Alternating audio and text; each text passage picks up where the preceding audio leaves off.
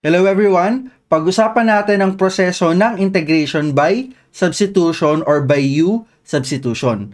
We have our examples here. Ang una, we have the integral of 2x times x squared minus 9 raised to the 4th dx. Ang ginagawa natin sa integration by substitution ay pinapadali natin yung isang komplikadong expression by changing yung certain na part niya as u. Kaya pipili tayo dito, in our case, ang pipiliin natin ay yung nasa loob ng grouping symbol. We let u be equal to x squared minus 9. Ito yung ginamit natin kasi kapag pinalitan natin to as u, tong x squared minus 9 raised to the 4th will become u raised to the 4th.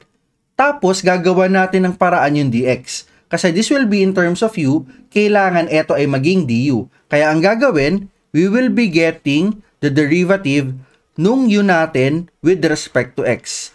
Getting its derivative with respect to x, kaya yung left side, this will become derivative of u with respect to x or simply du over dx. Tapos yung right side, pwede na tayong gumamit ng basic rules of differentiation, getting its derivative with respect to x. Ang derivative ng x squared is just 2x. Tapos ang derivative ng 9, constant yan, is just 0. Kaya 2x minus 0 or simply 2x. Again, ang kailangan natin ay dx, kaya kailangan natin siyang iangat, tapos kailangan nating tanggalin yung 2x dito. So again, we multiply both sides of our equation by dx. Ito yung iangat natin, tapos ito yung tatanggalin sa right side. So we have dx over 2x. Kaya ang mangyayari, our left side, kaya ito ay magiging du over 2x. Tapos yung nandito naman sa right side, mawawala na si 2x. Tapos magkakaroon tayo ng dx. So our dx is simply equal to du over 2x. Kaya to integration by substitution, kasi yung values natin, yung sa u, saka yung dx ay ipapalit natin dito sa ating given expression. This will become equal to integral of 2x. Tapos yung x squared minus 9, that is just equal to u. Kaya ito ay papalitan natin ng u raised to 4th. So this is u raised to 4th. Tapos yung dx, according to our computation here, is just equal to du over 2x. Tapos we can perform our multiplication. Kasi we have 2x times du over 2x. Ito will just become 1. Ano yung matitira? This will just become equal to the integral of, na-divide na si 2x, kaya ito ay u to the 4th na lang. Tapos we have du. Then we can get its integral with respect to u. Gamit tayo ng power rule for integration. Ang ginagawa for power rule of integration, we just add 1 dun sa exponent. So this is equal to u raised to 4 plus 1 dito sa exponent. Tapos kung ano yung nasa taas, siya yung ilalagay natin as our denominator. So this is u raised to 4 plus 1 over 4 plus 1 applying power rule of integration. Then, wag kalimutan ng arbitrary constant, that is c. So this is equal to u raised to 4 plus 1, that is u raised to 5 over 4 plus 1 is just 5 plus c. Tapos, ibalik na lang natin siya in terms of x. Ano yung u natin sa taas? As we go back here, our u is equal to x squared minus 9. Ipapalit natin siya sa baba.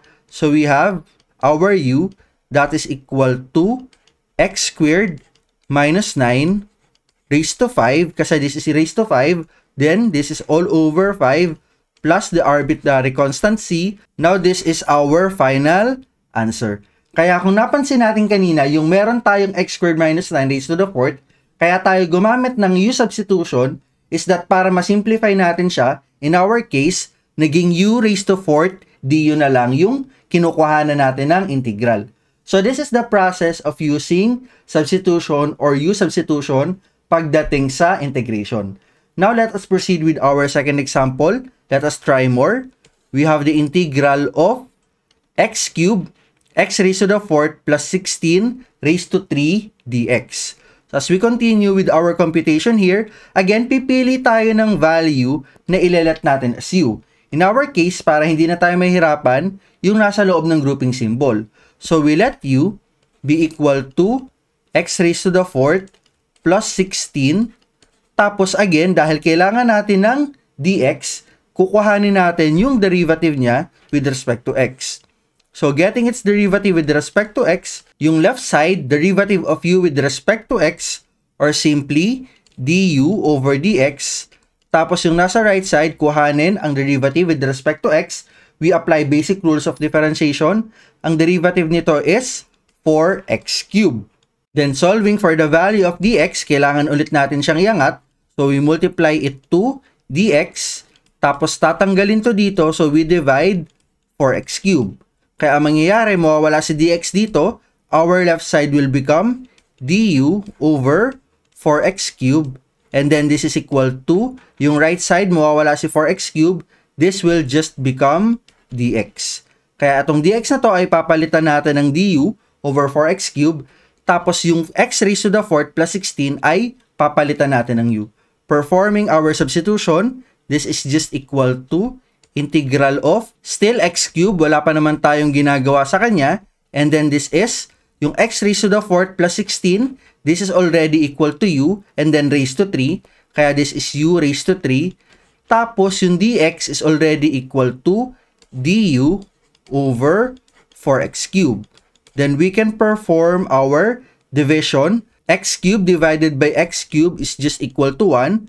Ano yung matitira dito? We arrive at the integral of u cubed times du over 4.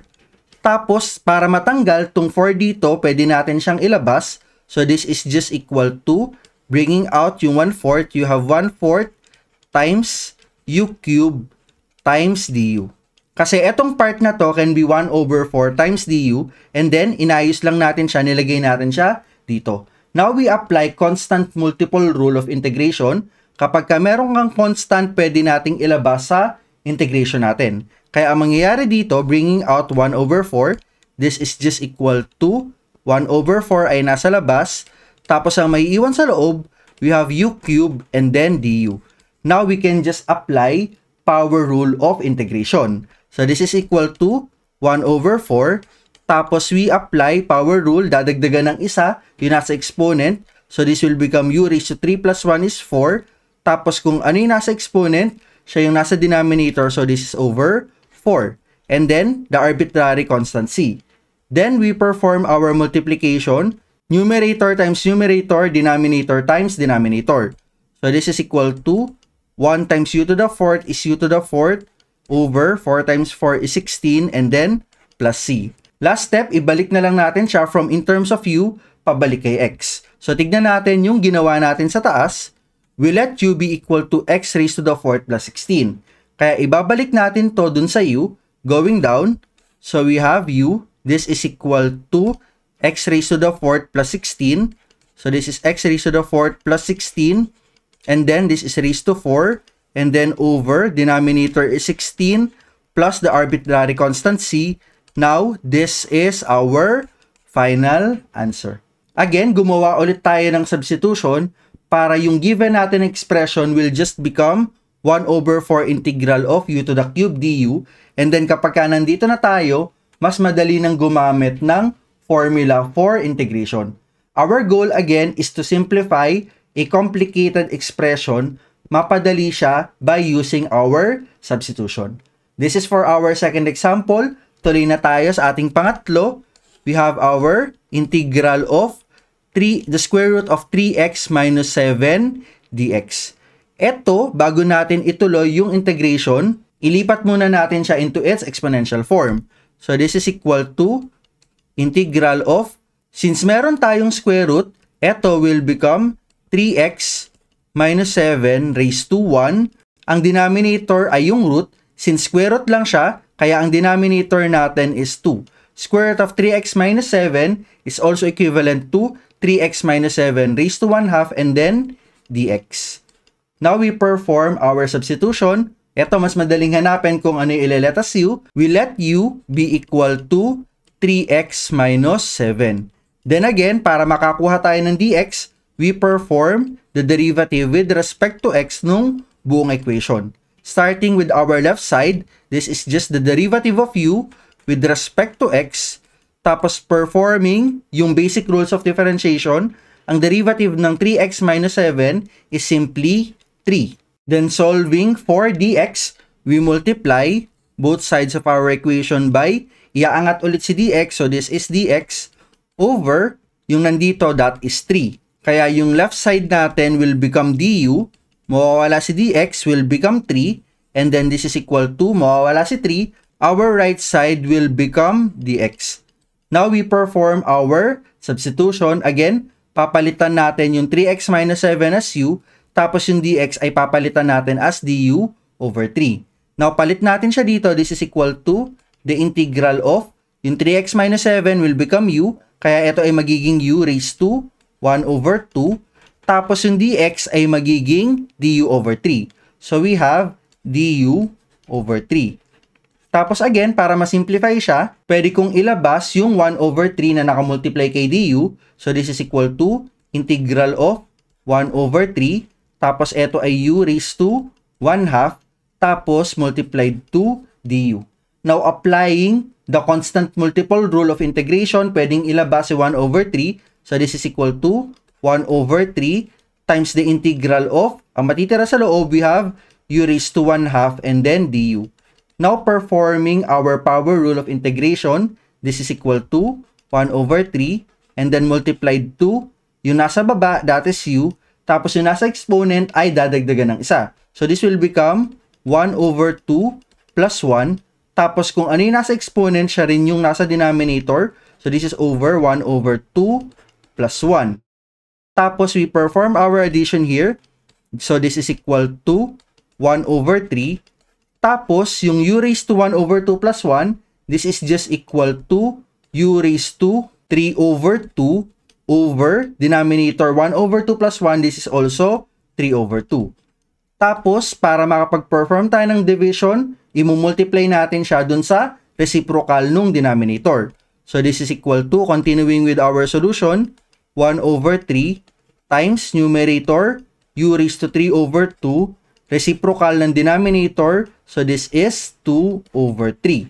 Then, we perform our multiplication, this is just equal to 1 times 2, that is 2. Tapos, 3 times 3 is 9. So, this will become 2 over 9. And then, u raised to 3 over 2. And then, as we go back, ano yung value ng u natin sa taas? We have u that is 3x minus 7. Ipapalit na natin siya sa baba. So, we have u that is 3x minus 7. This is equal to 2 over 9 times 3x minus 7. Then, this is raised to 3 over 2 plus c. Again, huwag kalimutan sa arbitrary constant. Punuin na natin siya dito sa solution. Simula dun sa nag-integrate tayo para makompleto siya. So, we have here dito. So, this is our plus c. Now, we arrive at our final answer, that is 2 over 9 times 3x minus 7 raised to 3 over 2 plus c. Then, again, using our integration by substitution.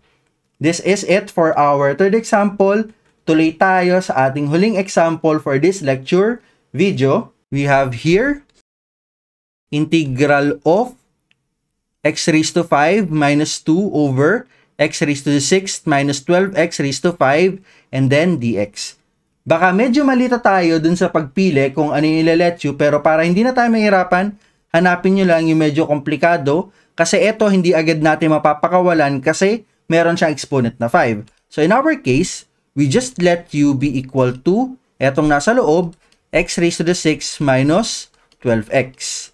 Tapos again, getting its derivative with respect to x para makakuha tayo ng dx. Then this is just equal to left side, derivative of u with respect to x, du over dx is equal to, we have the derivative nito, applying basic rules again, ibababa. So this is 6x raised to, bawasan ng isa, 5, minus derivative of 12x is just equal to 12. Now, solving for the value of dx, dapat siya lang yung matitira sa isang side. Ang gagawin, dx lang, yung nasa numerator, tapos yung nasa denominator ay gagawin nating eto. We have 6x raised to the 5th minus 12. Kaya ang mangyayari, mawawala sa dx dito, this will become du over 6x raised to the 5th minus 12. Tapos this will become, eto ay mawawala, we can perform our division. Ang matitira na lang ay si dx. Now, para makompleto natin yung value ng dx and then para hindi na rin tayo mahirapan once we substitute, kasi kung makikita natin, babalik tayo pag dito, we have x raised to the 5th minus 2. Kaya pwede, etong nasa denominator, we can factor out 6. Kasi tignan nyo kung ano yung mangyayari. So, this will become equal to, pagpalitin na natin si left side tsaka si right side, dx is equal to du over, kapag finactor out si 6, this will become x raised to the 5th minus 2. Kaya kung makikita natin, meron tayong x raised to the 5th minus 2 dito. Kapag pinalit natin yung dx, eto, we can perform our division. Masisimplify na yung ating given. So working there, gawin natin to. We substitute our dx papunta doon. Tapos isubstitute din natin yung u dito. So this is equal to, kaya ito ay magiging integral of x raised to the 5th minus 2. Then this is over. Yung denominator, x raised to the 6th minus 12x, that is just equal to u, tapos raised to 5. Kaya ang denominator natin is just u raised to 5. Yung dx is already equivalent here, kaya ito ay magiging du over, yung dx pinalitan, du over 6 times x raised to the 5th minus 2. Then kung makikita natin, ang kagandahan dun sa ginawa, we can perform our division here. This will become 1. So, x raised to the 5th minus 2 divided by x raised to the 5th minus 2. Ito ay magiging 1 na lang. Kaya ang maiiwan, integral of du over denominator u to the 5th times 6 or simply 6 times u raised to the 5th. Tapos, pwede kong ilabas yung 1 over 6 kasi this is also equivalent to the integral of 1 over 6 times du over u to the 5th. Applying constant multiple rule of integration, pwede kong ilabas yung constant na 1 over 6. So this is equal to 1 over 6 integral of du over u to the 5th. Pwede ko tong iangat. This is also equal to u raised to negative 5 and then du. Then we can perform our power rule of integration. Kaya ang mangyayari, doing that, we have 1 over 6 here. That is equal to multiplied to u. Tapos ito ay dadagdagan ng isa. Negative 5 plus 1, that is negative 4. Tapos kung ano yung nasa exponent, siya rin yung nasa denominator. So this is over negative 4. And then, ang arbitrary constant natin plus c. Then we just perform our operation here. So this is equal to numerator times numerator. So this is u raised to negative 4 over denominator times denominator. 6 times negative 4 is negative 24 and then plus c. Then pwede pa siyang i-simplify. Iaangat na lang natin yung negative sign. Pwede rin naman yun.